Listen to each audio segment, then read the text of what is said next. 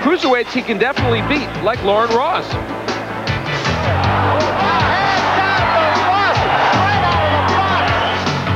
And sometimes he can handle heavyweights too, like Jimmy Ellis. Tony used his hand speed and combinations to win this one. And it's this quickness that Tony hopes will help him beat Ray Mercer tonight. And he'll need all of that quickness to get the job done. But sometimes quickness isn't enough. Lionel Butler was a little too powerful for Willis, as were other big hitters like Tim Witherspoon and Phil Jackson. And so for Willis, if you fight a big heavyweight, you better have a plan. He's a good, solid heavyweight. And a guy like that, you don't want to be standing in front of because he can't hit. The main thing is to stay away from his power and stay out from front of him. So here's a look at Tony Willis now. You see in his last fight, he lost to Lionel Butler, who right now is a pretty hot heavyweight, to tell you the truth. He's been whacking people out with great consistency. But Willis feels he has a real legitimate chance tonight. Ray Mercer would not give him any reason right at the moment to not think that, as he lost that fight we have talked about ad nauseum to Jesse Ferguson in 10 rounds and thus cost himself $1 million opportunity. But it is a different Ray Mercer that we see today than that we have seen before. Let's talk, Al, about the AutoZone keys to victory. Well, for Ray Mercer, he's got to put his punches together, which, as he points out, he's capable of doing because he's in shape. Go to the body, something he always forgets to do. And for Willis, got to move early and give a lot of angles to Ray Mercer. Not a big ring. That won't help Willis. So that's the story of the fight. Let's get up to Michael Buffer and meet him. Mike? And now, ladies and gentlemen, Top Rank Incorporated, along with the undisputed, undefeated king of beers, Budweiser, proud to be your bud, present the featured bout of the evening. This bout is sanctioned by the Mississippi State Athletic Commission. Chairman, Mr. Billy Lyons. Chief Deputy Commissioner at ringside, Sal Taranto. Physician in attendance, Dr. James Crittenden. The timekeeper, Jerry Taylor. Counting for the knockdown seconds, Rick Taylor. The three judges assigned scoring this bout on a 10-point must system are Chester Como, Elmo Adolph, and Freddie Steinwinder. And now, ladies and gentlemen, from Casino Magic here in Bay St. Louis, Mississippi, let's get ready to rumble! 10 rounds of boxing in the heavyweight division. When the bell rings, the man in charge of the action, referee Martin Cosino. Introducing first, fighting out of the red corner, wearing the black trunks with red trim and white letters, and weighing in at 205 pounds. From the Windy City of Chicago, Illinois, he brings a professional record of 21-6. 16 of his 21 victories by KO. Ladies and gentlemen, Tony Willis. And his opponent fighting out of the blue corner, wearing the gold trunks with red trim and black letters, weighing in at 227 3/4 pounds. He's originally from Jacksonville, Florida, but now fighting out of West Orange, New York. This 1988 Olympic gold medal champion has a professional record of 20 victories with 15 KOs, 2 defeats. He held the WBO heavyweight title. Ladies and gentlemen, he is Merciless Ray Mercer.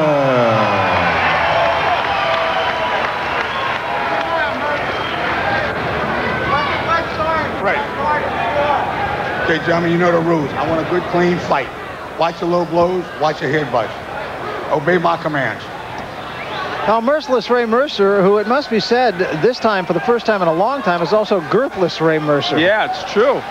You look at him, this is the best shape I have seen him in a long time, probably since the Morrison fight. I'm not even sure he's not in better shape than the Morrison fight. I think he might be. And conversely, Tony Willis is up at a weight that is pretty high for him. Up over 200 pounds. He really fights his best down around 190-something, 194, 195. And he doesn't really carry it well, let's put it that way. No, you can see, though, he's a quick fighter, and he'll right away starting out with a lot of movement. Ray Mercer is a guy who, as we indicated at the beginning of this program, is out of tomorrows. He not only has to win, I think he has to win in impressive fashion. He's got to win some friends back. Here's the jab of Ray Mercer, which is... You remember he knocked Larry Holmes down with, oh my. Well, that didn't take long.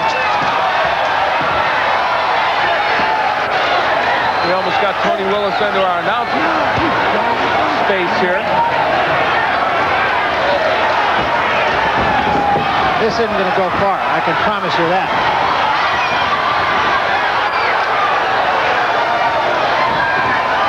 Willis is still in big trouble. Mercer just looking to finish. Willis trying to hold on. He's got a long way to go, more than halfway through this round. Well, the power of Ray Mercer, too much for Willis right now. Willis is still in trouble. Not too unexpected, really. I'm going to call that a slip, even though it really, you could have said that was a knockdown. There's a left hand that drives Willis almost through the ropes, and this time that's down. Willis is back and trying to figure out exactly what country he's in. There is a 3 knockdown rule. That was the second. So they could have called it when he went into the ropes as a knockdown. And he's still in trouble. He has no legs at all. It will take just one more punch from Mercer. The next big punch Mercer lands will be the last of this fight, I assure you. No question. And that might have been it right there. That's it. It's over. First punch of the fight put him down, and the last punch of the fight might have been the best. You know what's sad about this? Ray Mercer's in shape. He could have fought. I know, that's right. I mean, that's the part that's ironic. This is the most in shape Ray Mercer there is, but he was in against a guy that had no shot, basically.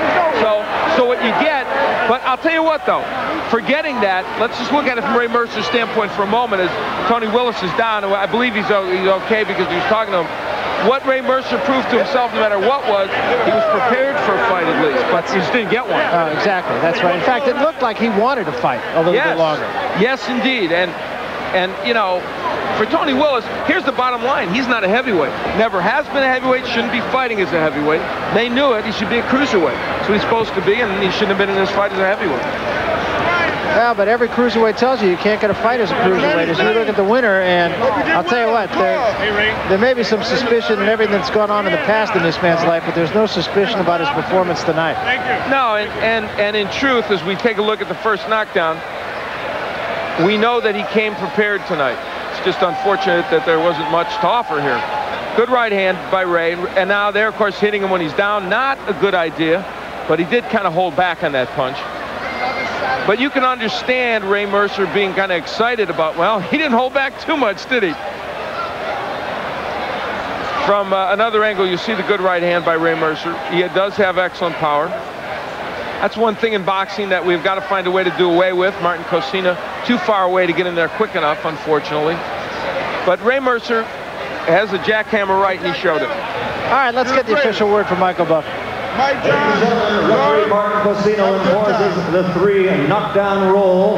The end comes at 2 minutes, 11 seconds of the very first round. The winner by TKO, merciless Ray Mercer.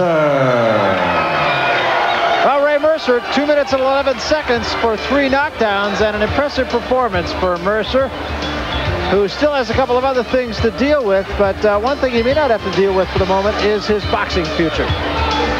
Saw Ray Mercer at his very best tonight, but if it wasn't tonight, then the other time that he was at his very best was against Damiani, at least for a brief fleeting moment, but a brief fleeting moment is all it took in that fight. We're going to look back on the Mercer-Damiani fight in just a little bit, but right now, let's take you up to the center of the ring where Al Bernstein is with the current and present Ray Mercer. Thank you, Barry. I'm here with Team Mercer here. He's got the whole crew with him. And Ray, one thing about this bout, it's true that Tony Willis didn't offer you much, but what you came in with was you were in shape and you appeared mentally and physically ready. Oh, that's right. I don't know what he came to offer, what he had to offer when he came, but I was mentally and physically prepared for anything that was going to be in front of me tonight.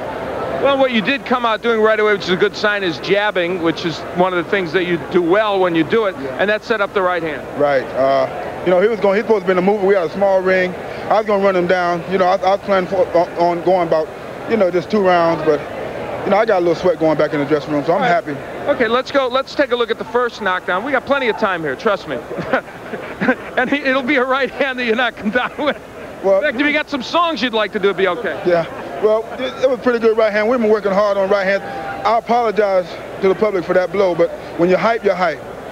Yeah, well, that's what we said, actually, that, you know, it's been a while since you're in there in this situation. This is the second knockdown. Again, the right hands were important. Right. He was set up for the right hand because he was leaning over to the left. And thank God for the right hand. I ain't get a chance to use my jab like I like. But next month, maybe, with Bob Arum's help, I'll get to use it a little more. Well, you used it there and setting up the right hand, and now he was in trouble, and you nailed him with that shot. And you didn't go after him there, which was a good thing. I knew it, because I hit him flush about 3 times, so I knew he was out right there. Okay, now, you come in here against Tony Willis. He's not able to move as much as he would have liked. What did this do? Did this do anything for you as a fighter beyond getting you in good shape, which may be the most important thing? Well, that is the most important thing. Plus, you know, it's good for my confidence, and I don't know any fighter out there that would throw away a first-round knockout. So I'm happy with my performance, and I'll take nothing from myself. That is true. Now, but Bob Arum's here. What is next for Ray Mercer? Obviously, you're going to want to get him in against better guys and see what now he has with this new conditioning. Well, you know, we've always felt that Ray Mercer could handle anybody in the heavyweight division if he was motivated and in shape, including Riddick Bowe. And that's a fight that Ray lost the opportunity for, but that's what we're pointing to. And Jesse Ferguson has said in the ring last month that he wanted to fight Ray Mercer. After this performance, after he sees the shape that Ray is in, I don't know where Jesse is going to be, but I'd like him to fight Jesse Ferguson, sure, but there are a lot of other fighters out there. Michael Moorer, is looking for a fight in December. We would fight Michael Moorer in 1 second, because I really believe, Al, that Ray Mercer is the guy that's capable of beating Riddick Bowe.